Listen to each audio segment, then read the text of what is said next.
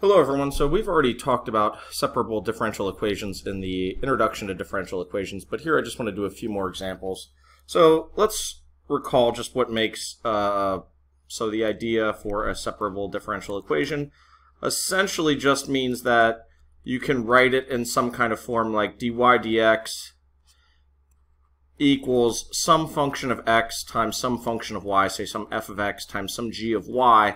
And then the idea is you can separate by multiplication or division, moving the x's to the right-hand side of the equation, and then the g of the y, you could divide by g of y to move that to the left-hand side of the equation.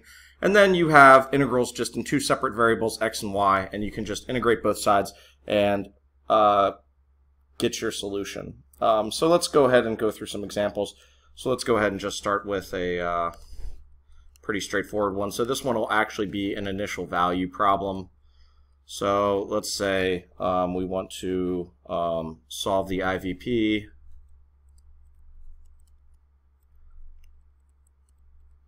So that, again, the initial value problem is just a differential equation with a initial condition or a bootstrap condition, so you can actually solve for the constant that you want to find. So in this case, we have, say, y prime of x is equal to y squared times e to the minus x, and the initial condition is y of 0 is equal to 1/2. Okay, so we already see that the differential equation is separable. It's written as a function of y squared times a function of x, e to the negative x. So what I'm going to do is I'm just going to replace y prime with dy dx, and then write down my y squared e to the negative x. So what I want to do is I want to move my y to the left-hand side and keep my x's on the right-hand side. So basically I'm going to get 1 over y squared times dy, and it's going to equal e to the minus x times dx. And from this point I can just integrate both sides, and I will be able to solve the differential equation, and in particular I'll be able to find that constant that we're looking for. So the antiderivative of 1 over y squared is minus 1 over y, and then the e to the minus x is going to be minus e to the minus x, and then plus our constant. So you can solve for the constant now, or you can go ahead and solve for y first. A lot of times what you want to do is solve for y as a function of x, because that's typically how we write our functions. So that's really not so hard to do. We can start by multiplying both sides by the negative 1. So we get e to the minus x minus c, and then we can take reciprocals of both sides. So y is equal to 1 divided by e to the minus x minus c. And then we can plug in our initial condition, which was that y of 0 is equal to 1/2. So basically 1/2 will be what you get for y when you plug in 0 for x, so that's e to the negative 0, which is 0 minus c. Well, that's just e to the 0 is just 1, and again we can take reciprocals on both sides to go ahead and solve for c. So we have 2 is equal to 1 minus c. So basically we're going to get negative 1 is our value for c. So we can take this and plug it into this original equation up here to get our final answer. So combining these two, we see that y of x is equal to 1 over e to the negative x, and then we're subtracting c, which happens to be negative 1, so that's going to become positive 1 or plus 1. So we get e to the 1 over e to the negative x plus 1. And that's the solution to this initial value problem. So let's go ahead and look at another example. So in this last example, what we've done is we found an explicit solution to the equation, because we can actually solve for y. In some equations, it's not necessarily so easy to solve for y, so you may just leave it in the form where you first remove the derivative and establish the relationship between the variables. In this case, it would be this line, negative 1 over y equals e to the minus x plus c, and then solve for c. So that's what's known as an implicit form, because you can't, or you haven't explicitly solved for one of the variables. So sometimes, I mean, usually I'm fine with that. It depends on, in terms of what the question is, what form of solution they ask for. A lot of times people are just okay with an implicit solution. So let's go ahead and look at one where we're finding an implicit solution to an initial value problem. So this example we have, so let's find the solution to the IVP, or let's say find an implicit solution.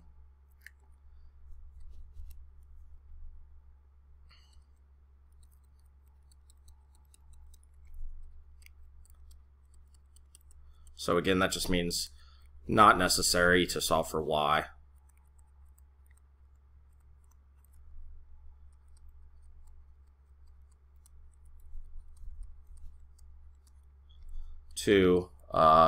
So we're going to have the cosine of y times y prime of t, and this will equal the sine squared of t times the cosine of t,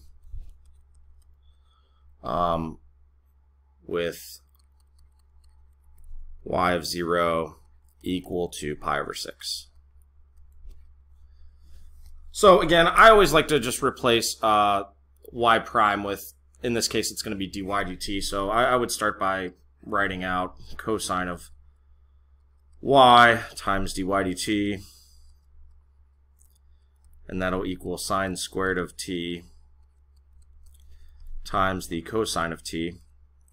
And then we just want to move the t over, so we have our y's to the left and our t's on the right hand side. So this will equal sine squared of t times the cosine of t dt. And now that we've separated variables, we can integrate both sides.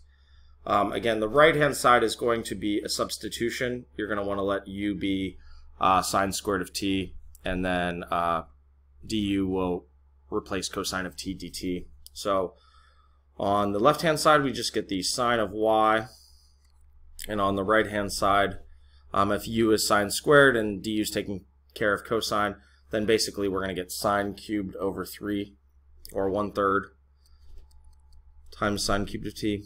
Either way, I'm going to write it as sine cubed of t over t, and then plus our constant. So at this point, we've essentially solved the differential equation.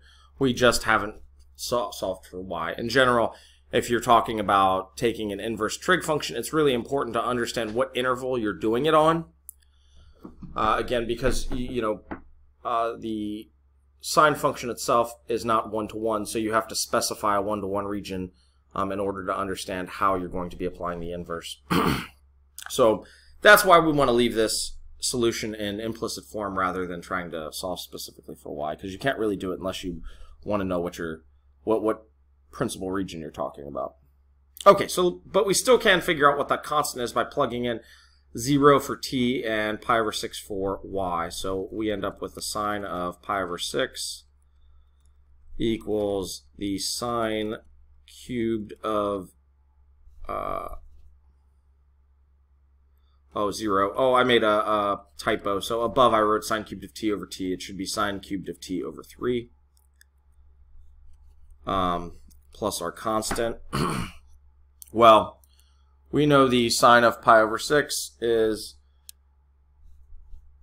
the sine of pi over 6 is just going to be 1/2, and the sine of 0 is just 0, so we end up with just 1/2 is the value of c. So our implicit solution to this equation is just going to be the sine of y is equal to the sine cubed of t over 3 plus our 1/2. And that's the end of this problem. So let's do one more example before looking at a word problem application that gives rise to the logistic function. So for this example, we are trying to solve, again, another initial value problem. So solve the IVP with, let's say we have y prime of x is equal to the natural log cubed of x over x e to the y with y of 1 equal to 0. Okay, so what do we have here? Again, we're just separating the variables, so I'm going to replace y prime with dy dx, and I've got natural log cubed of x times x over divided by x times e to the y. So again, I'm going to move my e to the y to the right, and I'm going to get e to the y dy, and on the right hand side I'm going to get just my natural log cubed of x over x dx, and then I want to integrate both sides. So the integral of the left is easy. The antiderivative of e to the y is just e to the y. And then on the right hand side I need a u substitution. And again, if I let u be the natural log of x, du is going to take care of 1 over x dx. So I'm just going to be left with e to the y, and my antiderivative will be the natural log to the 4th of x over 4 plus a constant. So pretty straightforward. And then we just want to plug in our point to figure out that value for c. And again, I'm just going to leave this as an implicit solution like we did for the previous problem. You can go ahead and solve for y just by taking the natural log of everything. So that's up to you. It's not too difficult to solve for y. So y of 1 is equal to 0, so that means y becomes 0 and x becomes 1. So we have the natural log to the 4th of 1 over 4 plus a constant. We know the natural log of 1 is just equal to 0, and e to the 0 is 1, so that tells us that c is equal to 1. So our solution here is just e to the y is equal to the natural log to the 4th of x over 4 plus 1, and that's our solution for this problem. Again, you can solve for y by just taking the natural log of both sides. So if you want to solve explicitly, you'd have the natural log of, you would have y is equal to the natural log of the quantity, natural log of 4 to the x over 4 plus 1. All right. Okay, this example, what we have is we have 50 fruit flies in some large jar, and basically what happens is they start to grow exponentially, but then eventually the food supply dwindles and they reach some sort of carrying capacity. That population has to stabilize. So that's modeled by the differential equation you see below. dp dt equals 0.1 p times 1 minus p over 300. So what we want to do is we want to go ahead and solve this IVP with that initial condition p of 0 equals 50, which is the initial population of the fruit flies. So this gives rise to what's known as a logistic function that we'll see at the end, which is a really nice function that comes up in modeling all the time. So this is a nice example. It's given in the book also, but I wanted to go through it because the logistic function is a very important function if you haven't seen it before. So again, like with all the separable equations, what we want to do is we want to move the p's to the left, and we don't have any t's, so it's just going to be 1 on the other side. So we get, or we can actually leave the 0.1 on the right-hand side if that maybe makes things a little more clear. So we'll have p times 1 minus p over 300 dp, and that will equal 0.1 times dt, and then we want to integrate both sides. So the right-hand side is just going to be pretty straightforward. It's going to be 0.1 t plus some constant. On the left-hand side, what we have to do is we have to do partial fractions. So I will leave it to you to check to do the partial fractions decomposition. That basically 1 over p times 1 minus p over 300 is the same thing as 300 over p times 300 minus p. So that's pretty easy. You just multiply the top and the bottom by 300. 300 over 300.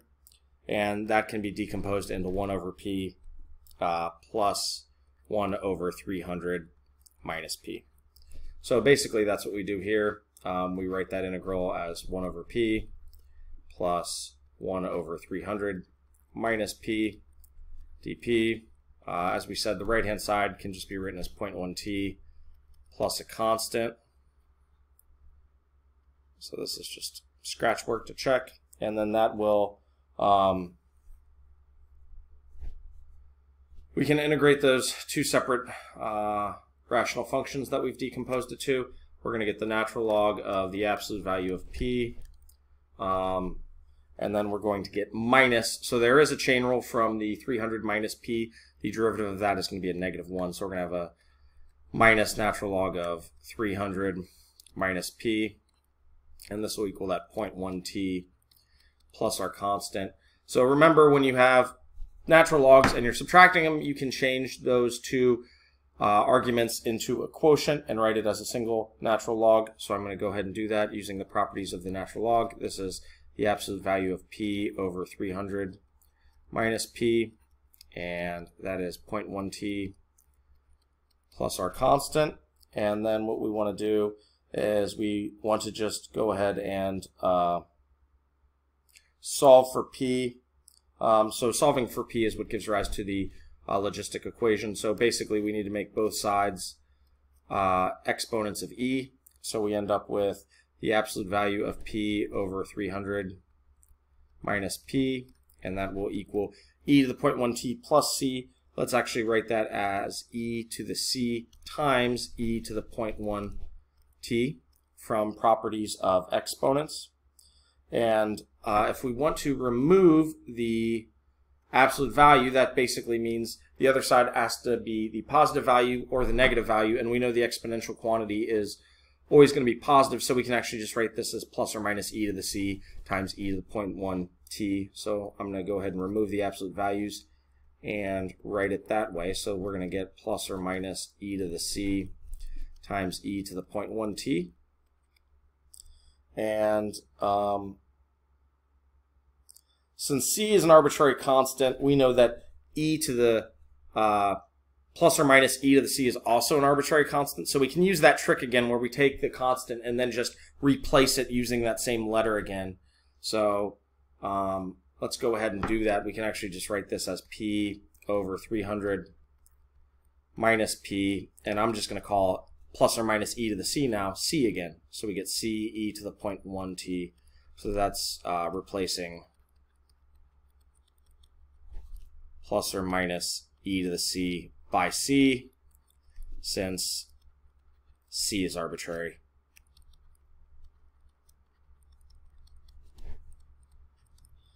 And then what we can do is we can go ahead and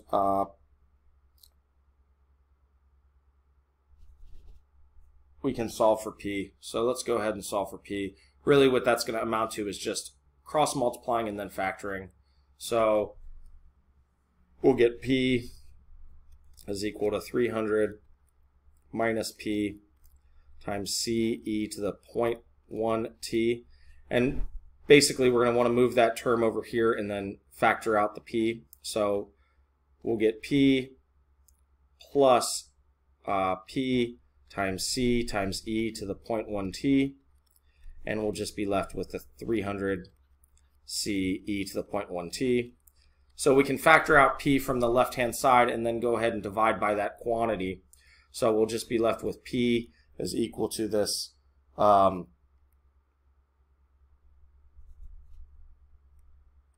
300 c e to the 0.1t over 1 plus c e to the 0.1t. Okay, so from here there's some more funky simplification that's just used to kind of make everything prettier. So one thing that's done is basically both the top and the bottom are multiplied by 1 over c. So if you multiply the top and the bottom by 1 over c, we get rid of that c on top, so we just get 300 e to the 0.1t over 1 over c plus e to the 0.1t. Okay, and then what's done is, since c is an arbitrary constant, so is 1 over c, so they go ahead and replace the 1 over c by c, so we get c plus e to the 0.1t.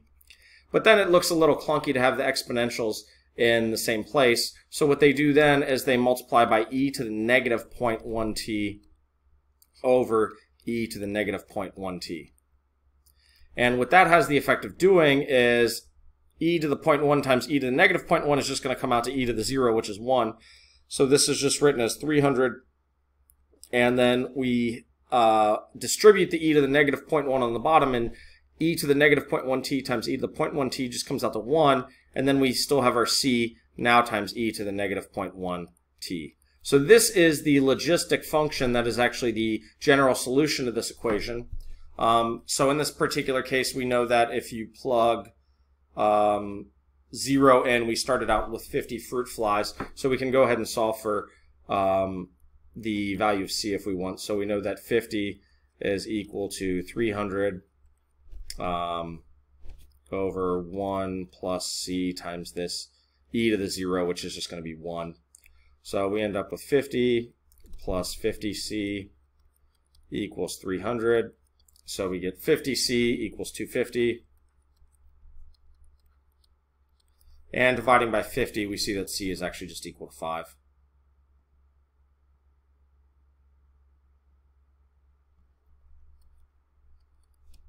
So our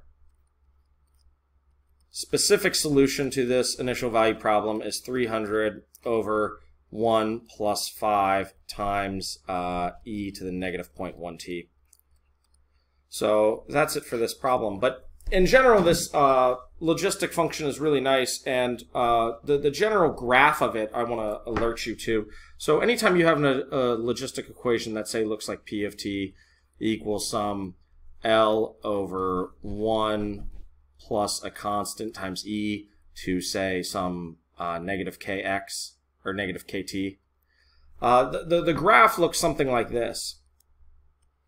So it has 0 as an asymptote, as a horizontal asymptote on one side, and then the other asymptote is actually L. So this L is known as the carrying capacity. And what happens is your curve basically looks like this, and it has that exponential growth part, and then it flattens out and reaches the carrying capacity due to limitations based on resources. So in general, this is the graph of the logistic function. And that parameter L is known as the carrying capacity.